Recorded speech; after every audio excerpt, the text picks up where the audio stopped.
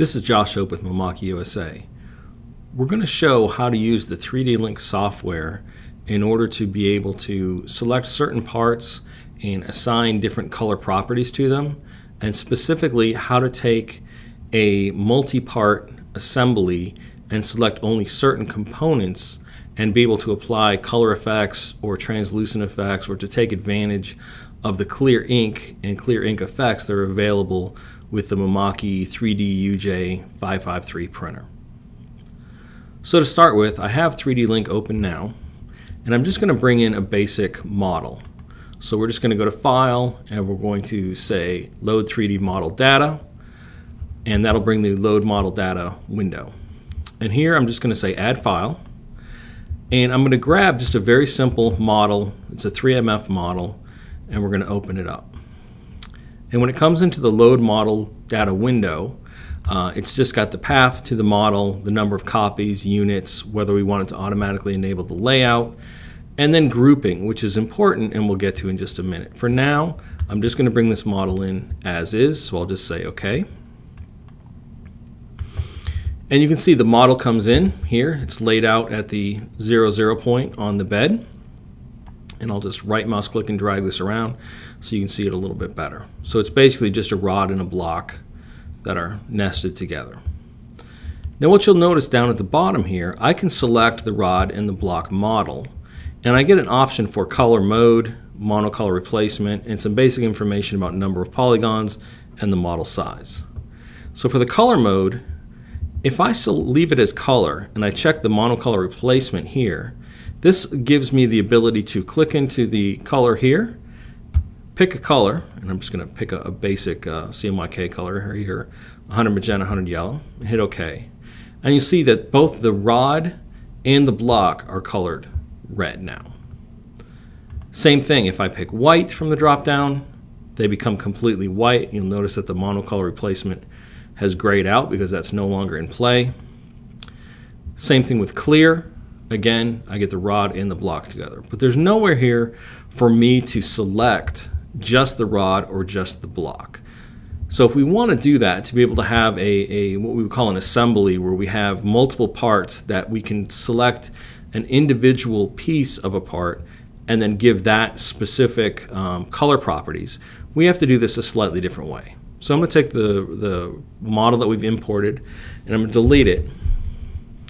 And I'm going to come back now and say File, Load 3D Model Data again, Add File.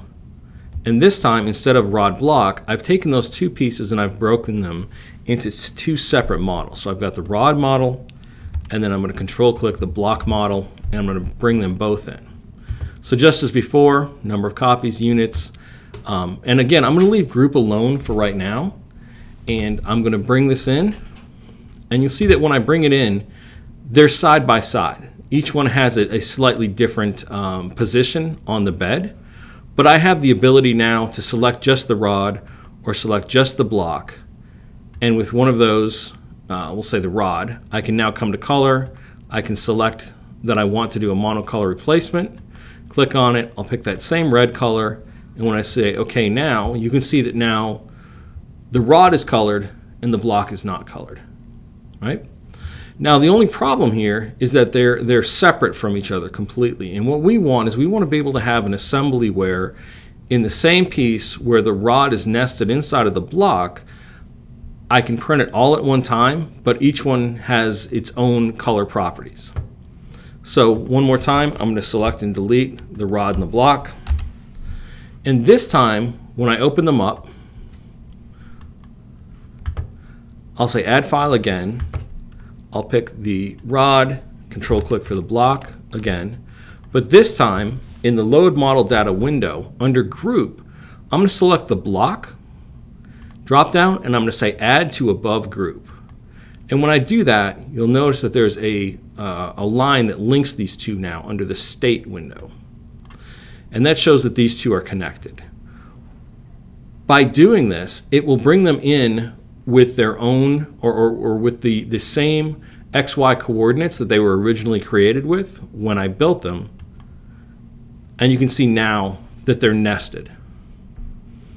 The rod is inside the block So they've kept their original XY coordinates rather than just coming in side by side.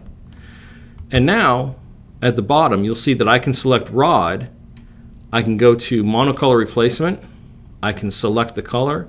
And now when I color it red, I'm only coloring the rod.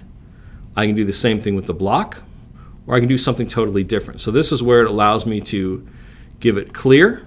So I can see now that the block is clear and the rod is inside and it's been colored solid red. Or I'll just reverse these really quickly. I'll go back to color for the block, so it'll keep its original green color. I'll change the color mode to clear for the rod, and now I've got a clear rod inside of the green block. I can also do what's called a skeleton color.